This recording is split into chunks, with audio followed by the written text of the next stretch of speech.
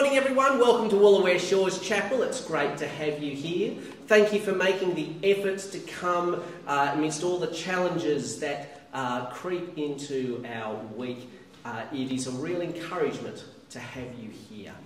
We are just on the other side of Easter, and we continue to work our way through the resurrection appearances that Jesus had. To say, look, often we concentrate on Jesus' death, and we don't concentrate very much on all the different times that people saw Jesus after he arrived. And so this week and next week we get the chance to concentrate on those. And our hymns, accordingly, concentrate on them as well. So would you please stand if you feel comfortable, and we'll sing our first hymn, Thine Be the Glory.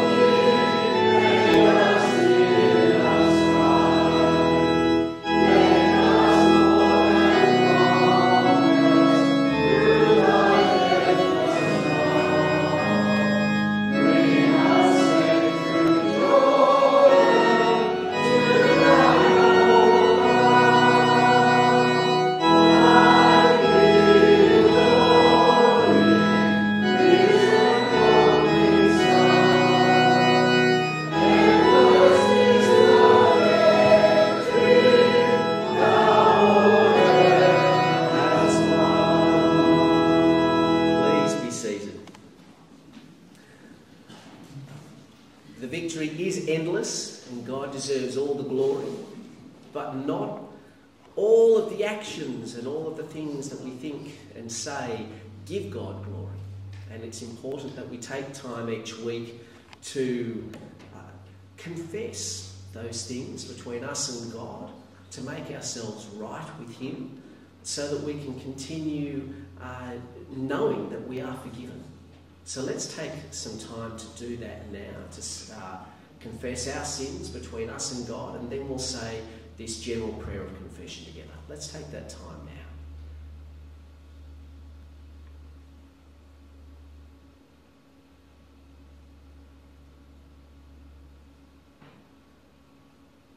Together. Almighty God, our Heavenly Father, we have gone our own way, not loving you as we ought, nor loving our neighbours as ourselves. We have sinned against you in thought, word and deed, and in what we have failed to do. We deserve your condemnation. Father, forgive us. Help us to love you and our neighbours, and to live for your honour and glory. Through Jesus Christ our Lord. Amen. Now we're assured that we're forgiven, because if we say that we have no sin, we deceive ourselves, and the truth is not in us. But if we confess our sins, God is faithful and just, and will forgive us our sins and cleanse us from all unrighteousness. And just to show I didn't completely make it up, it actually comes from 1 John chapter 1, verses 8 and 9. In a moment, Pauline Blake is going to come up and read Luke chapter 24, verses 13 to 35. And even just before that, Gary's going to come and introduce it for us first. But before we get to that, let me pray for Gary, for Pauline, for the proclamation of God's word. Heavenly Father, we thank you that we can hear your word, that your Holy Spirit can work it in our hearts and minds, and we pray that he would do that today. And as Gary proclaims your word and explains it to us, please help him to be clear, to be faithful, and for his words to burrow deep into our hearts so that we act upon them. We pray these things in Jesus' name. Amen. Thanks, Gary.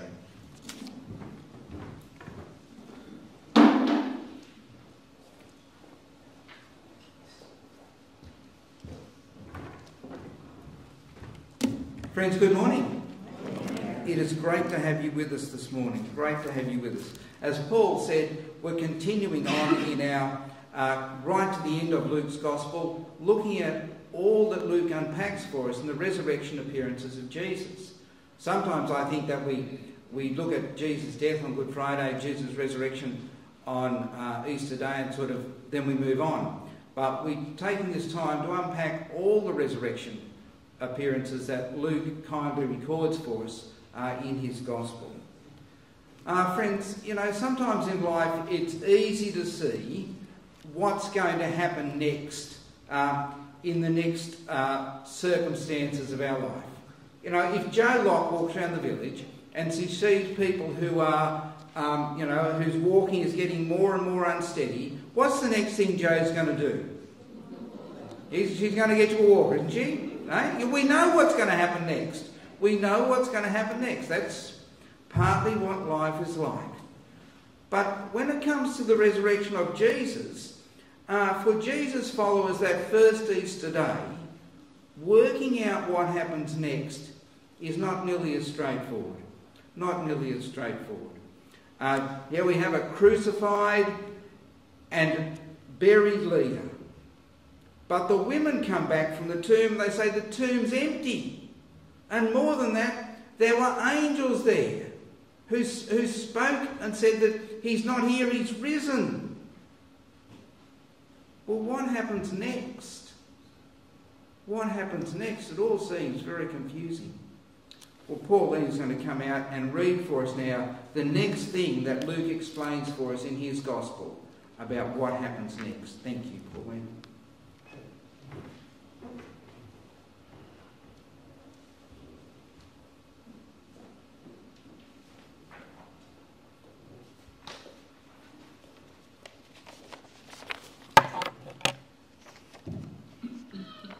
Luke chapter 24, verses 13 to 35.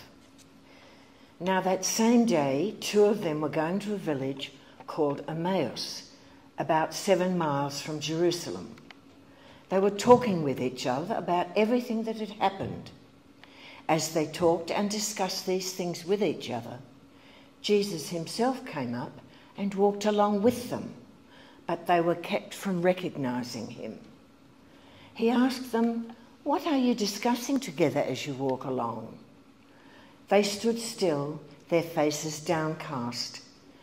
One of them, named Cleopas, asked him, "Are you the only one visiting Jerusalem who does not know the things that have happened there in these days?" "What things?" he asked. "About Jesus of Nazareth," they replied. "He was a prophet, powerful in word and deed before God and all the people. The chief priests and our rulers handed him over to be sentenced to death, and they crucified him. But we had hoped that he was the one who was going to redeem Israel. And what is more, it is the third day since all this took place. In addition, some of our women amazed us. They went to the tomb early this morning, but didn't find his body. They came and told us that they had seen a vision of angels who said he was alive. Then some of our companions went to the tomb and found it just as the women had said, but they did not see Jesus. He said to them, "How foolish you are, and how slow to believe all that the prophets have spoken. Did not the Messiah have to suffer these things and then enter his glory?" And beginning with Moses and all the prophets, he explained to them what was said in all the scriptures concerning himself. As they approached the village to which they were going, Jesus continued on as if he was going farther. But they urged him strongly, "Stay with us, for it is nearly evening. The day is almost over." So he went in to stay with them. When he was at the table with them, he took bread, gave thanks, broke it, and began to give it to them. Then their eyes were opened, and they recognized him, and he disappeared from their sight. They asked each other, "Were not our hearts burning within us while he talked with us on the road and opened the scriptures to us?" They got up and returned at once to Jerusalem. There they found the 11 and those with them assembled together and saying, "It is true, the Lord has risen and has appeared to Simon." Then the two told what had happened on the way and how Jesus was recognized by them when he broke the bread.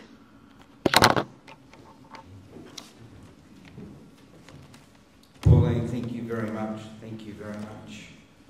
Well, friends, that crushing sadness of the past few days, the confusion of the morning, and the ever so slight ember of hope that the women's words had created. Cleopas and his friends, they're talking about all this as they set out on the 2-hour walk from Jerusalem to Emmaus. And into this conversation about what's been happening and about what all this might mean comes a stranger. Now, whether they were kept from seeing that it was Jesus because of their grief, or because their hearts and minds were closed to the possibility that Jesus could rise, or whether it was some extraordinary quality in Jesus' resurrection body that kept his identity from being seen, we don't know. Maybe it was a combination of all three.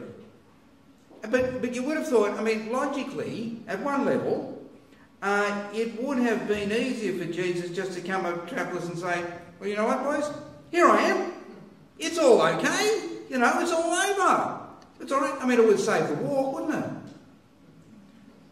But Jesus knows that for these travellers, it is vital that they go on a journey. Not a journey from Jerusalem to Emmaus, but a journey in their view of reality. From their view of what they think can happen to a real view of reality, to a view of God's reality. A view of reality where the resurrection of God's Messiah is not some freakish, unnatural bolt from the blue, but the resurrection of the Messiah is what happens next. So Jesus joins them in their conversation. And Cleopas and his friends, as we heard Pauline read to us, their hurt, their loss, their confusion about what had happened, it all just pours out, doesn't it? You know, they say Jesus, he had all the marks of being God's Messiah. He was powerful in word and deed. He raised the dead. He cured the sick. He taught with real powerful authority. And yet our own religious leaders, they turned him over to be killed. He was so great how could it all end so badly? And as their hurt comes out, what they also see is that they have a flawed view of reality. They were so sure, as the screen says, they were so sure that Jesus is the one who was going to redeem Israel. And by that, what they meant was that God's Saviour King would be the one who would be great, like a great general, and he would free Israel from the rule of the Roman Empire. But the stranger wants to show our travellers that that view of the Messiah is absolutely untrue. And it's untrue because, happily, it does not accord with God's real promises about his Messiah. He says, "How foolish you are, and how slow of heart to believe all that the prophets have spoken. Did not the Christ have to suffer these things, then enter his glory?"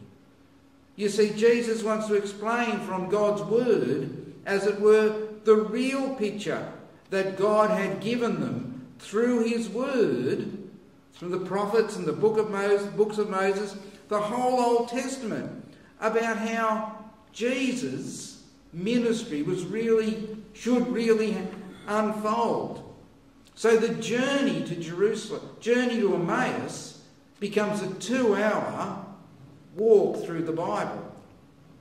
Now, I know that some of you have done overseas trips and you've done in the footsteps of Jesus, in the footsteps of and so on. Well, here, as they travel from Jerusalem to Emmaus, Jesus takes them on a tour of the Old Testament concerning everything about himself.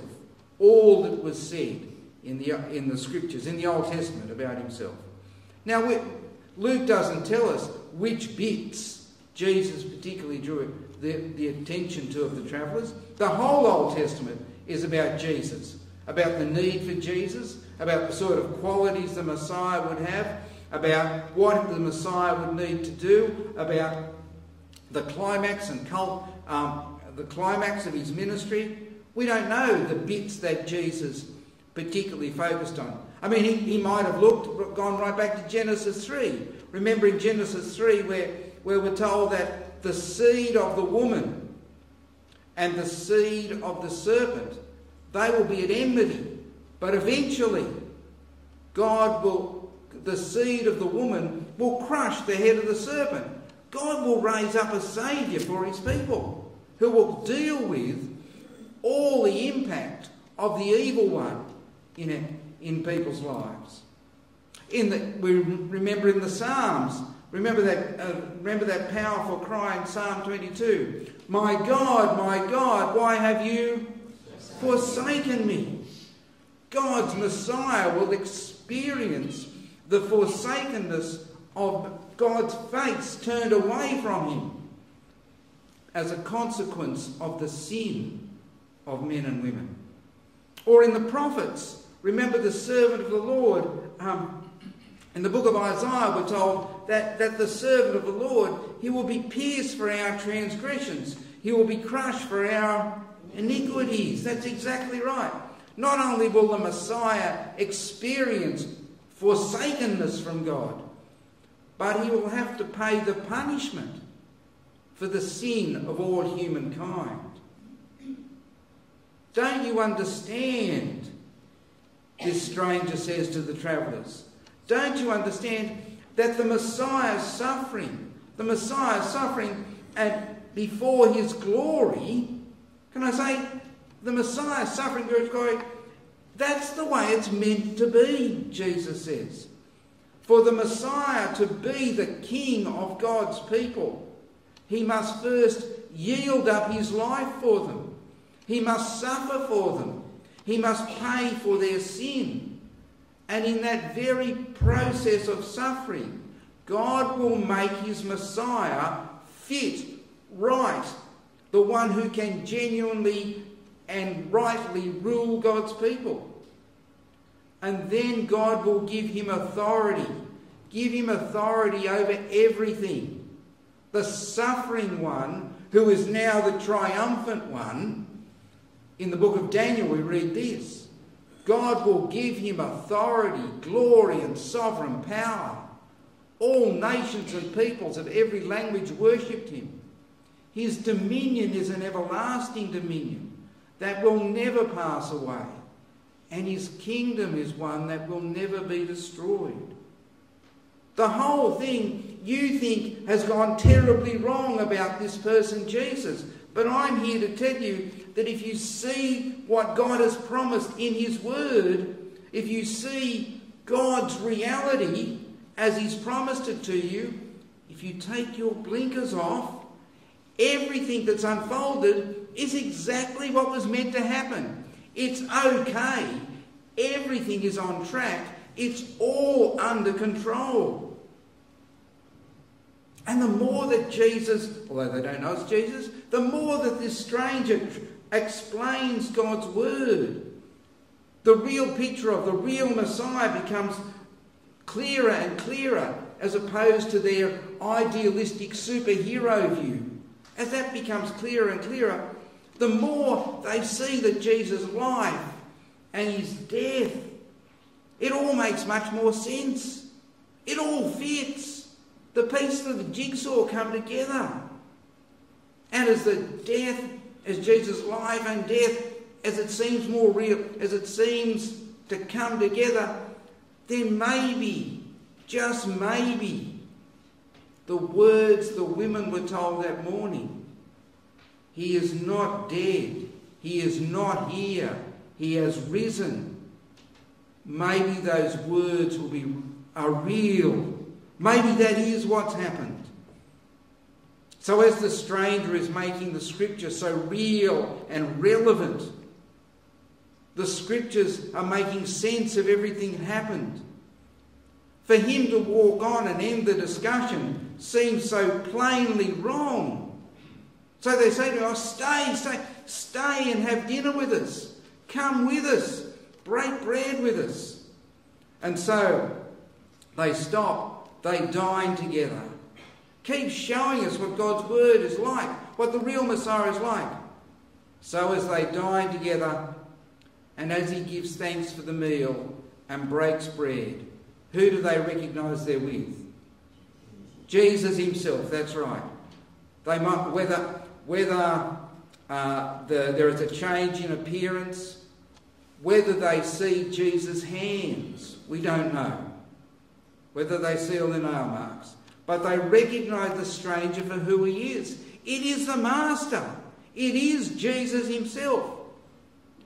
And all that he has told them from God's word about the way of the Messiah, his life, his death, and his coming back to life, they know to be absolutely rock solid, ironclad true, because Jesus, the Jesus that they know, he is right there with them at the table. Jesus is alive. And he is alive because that's what God's declared promise was. His resurrection is not a fluke. It's not good luck. Jesus is alive because God's plan is that that's actually what happens next. Despite the fact that we know the travellers now, in their excitement, they're up and on their way back to Jerusalem. But in terms of their spiritual understanding, the travellers have already arrived. They arrived at that dining table because it is there that their eyes were opened, there that they recognised Jesus and they realised the complete trustworthiness of God's promises about his Messiah. And what do? Next? Well, they track back to Jerusalem, happy to tell everyone about the risen Jesus. And when we get back there, they know that Jesus himself, we know that others are now talking about the risen Jesus too. But they understand that that's what's supposed to happen for God's Messiah. Well, friends, as we journey on in life, with all the highs and heartaches that life brings us, the question that we have to answer is, are we journeying with Jesus? Are we journeying with Jesus? I don't mean, do we have an idea that Jesus is somewhere out there, somewhere in the background, but are we journeying with Jesus? Are we like those blokes on the road? Are we journeying from Jesus and learning from him? Are we letting God's word change us, grow us, and mature us? Are we letting God's word show us who Jesus really is? Because as we do that, in all that comes our way, as we do that in all the medical stuff, in all the family things, in all the things that happen around the village, as we do that in all our relationships, here and elsewhere, what is true is that we have with us the ever-present, sure foundation of God's real Messiah with us. The one who was crucified, the one who was dead, and now the one who has risen. We have him with us as our constant rock and our eternal salvation. Friends, no matter what happens next, let's journey with Jesus. How about I pray? Our gracious Heavenly Father, we thank you for this journey from Jerusalem to Emmaus. We thank you for Jesus' kindness to unpack the reality of the ministry of the Messiah. Lord God, we pray that we would grow in our understanding of the ministry of the Messiah, so that whatever happens next, we know that he journeys with us in all that we experience. And we ask this in Jesus' name. Amen. Thank you, Paul.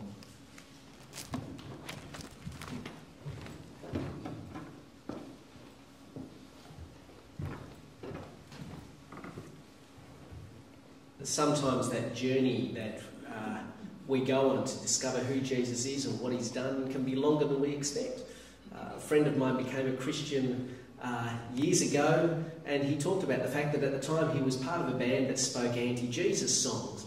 And it was a good 6 months before he realised, I really shouldn't be in this band singing against this Jesus idea, I believe it is. So he told his bandmates, and they never talked to him again, and that was the end of the band. But it takes, you think, what took him so long? It took him 6 months.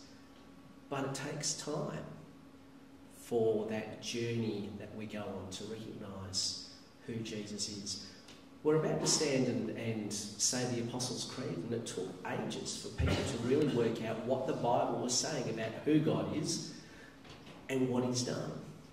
And we say this creed to remind ourselves, because it takes time for us to really recognise who Jesus is, and this helps us to continue to journey with him. So if you feel comfortable, would you please stand and we'll say the Apostles' Creed together.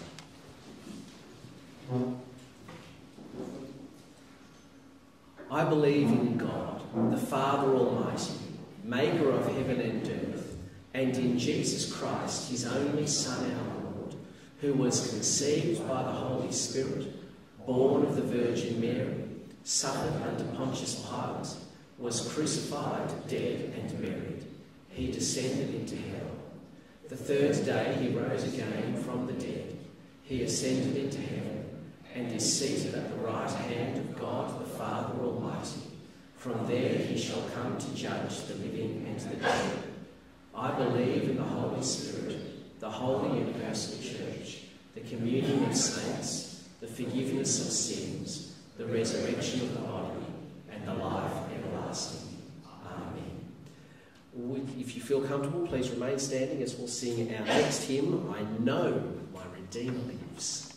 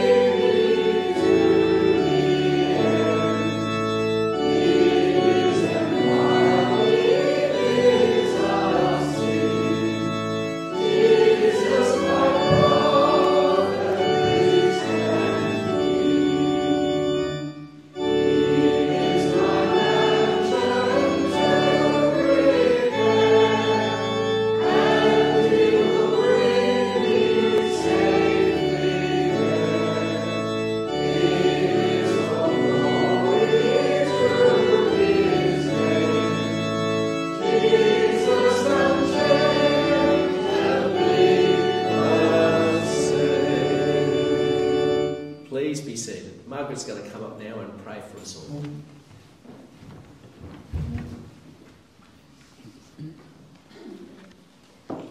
The Lord be with you. Let us pray. Risen Lord, faithful and merciful, we bring our prayers for all your people. Hear our prayers this day and answer when we call on you. Loving God, we see so many places in the world in need of peace and healing. In the Ukraine, Sudan, Yemen, Israel, and other places of conflict.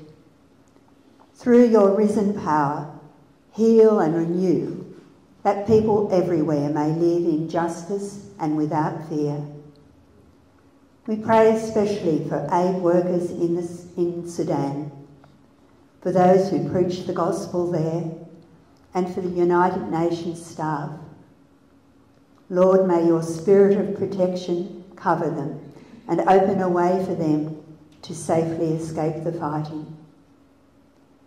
We continue to pray for those countries experiencing drought, especially in Africa, and we pray for deep, soaking rain to refresh and bring new life to the land. Lord, we give thanks for those who lead and have authority in our nation, that they will be committed to their roles and lead honestly, justly, and wisely for the good of all. We pray for one of our local members of Parliament, Mark Speakman, recently elected as state leader for the Liberal Party. May Mark know your grace and look to you, Lord, for wisdom and leading. Grant us patience, Lord, and put a right heart within us, that we will support what is good and just in the world and work toward maintaining the life and the beauty of your creation. And Lord, in your mercy, hear our prayer. And now, Lord, we pray for your worldwide church, for a community open to the leading of your Spirit and for passion in proclaiming the gospel to the world. You came as the promised Messiah to teach us the way to live, saving us from our sins and showing the way to life eternal.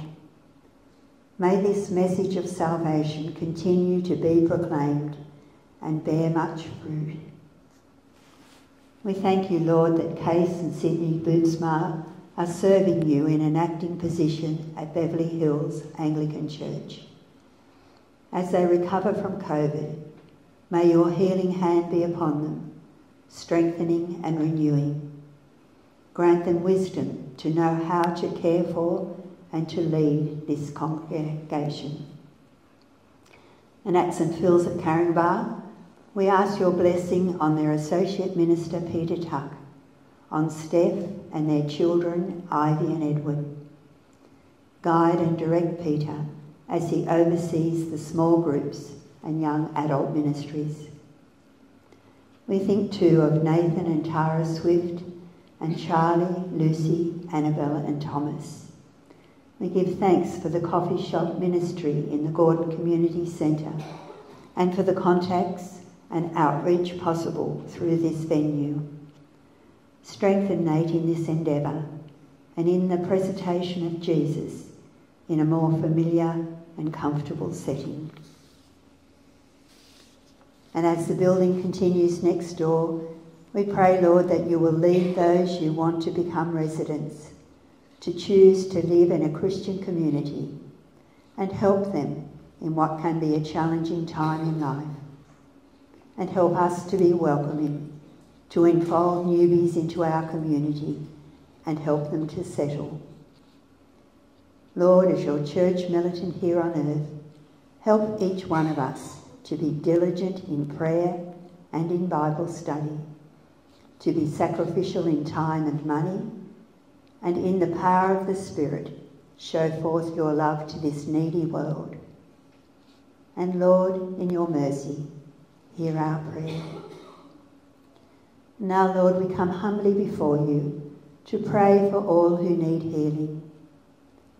As we consider our families and friends, and those who live and work in this lovely village.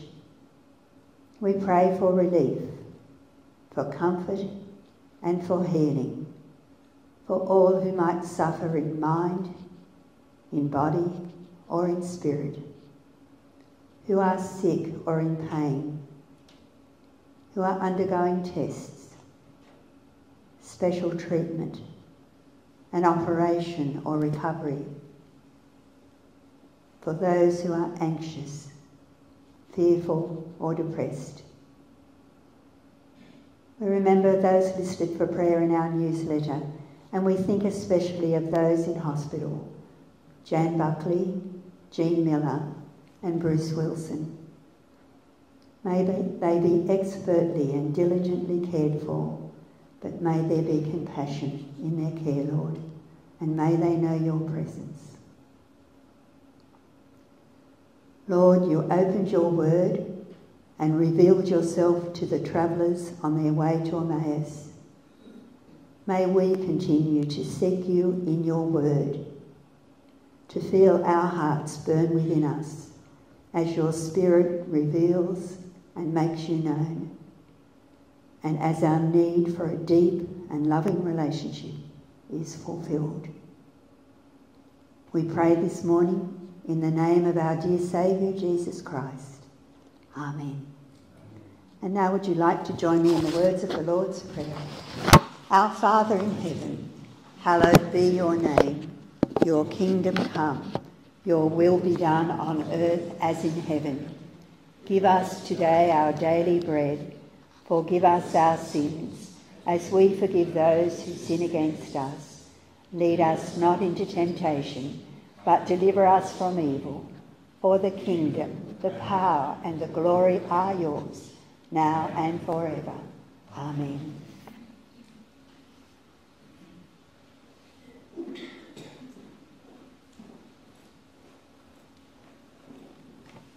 Friends, in just a moment we'll sing our final hymn, and then Paul will come and close our service for us. But I just want to bring you one or two notices before we do that.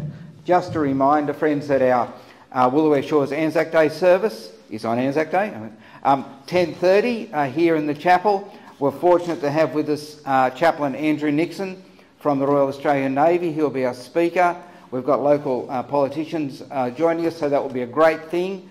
And I know that there are various people working very hard in all the different parts to make that a special occasion. So everyone's welcome to join us on Tuesday morning. And just a word of thank you to all those people who've contributed names or photos to our World War II little PowerPoint presentation. Thank you to people who've taken time to do that and shared that part of their family with us. Very grateful indeed. Just a reminder that because our Anzac Day service is on, our village prayer meeting won't be on that morning. And later in the week we'll have our monthly Thursday chapel service. That'll be 11 o'clock on Thursday in here in the Reef Centre. So that'll be another special time to be together. Thank you to everyone who's made this morning work. I want to thank our welcomers, and our morning tea team will be ready to go. I want to thank our music team and our technology team, all those folk who've taken part in the service. Thank you for everyone doing their part so that we can be built up together. But friends, we're going to sing our final hymn together now, To God Be the Glory. So if you're able to stand, please stand as we sing together, To God Be the Glory.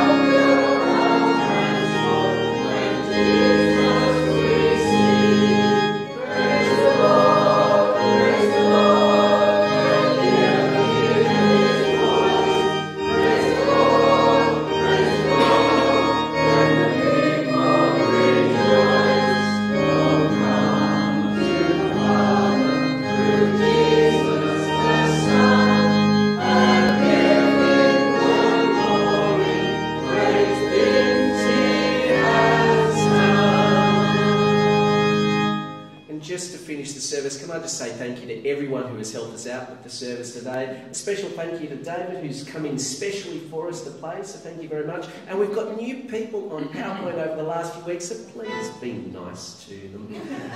If something's going wrong, don't look at them. It's embarrassing. But otherwise, thank you so much for coming. The peace of God, which passes all understanding, guard your hearts and minds in the knowledge and love of our Lord Jesus Christ. And the blessing of God Almighty, the Father, the Son, and the Holy Spirit be amongst us and remain with us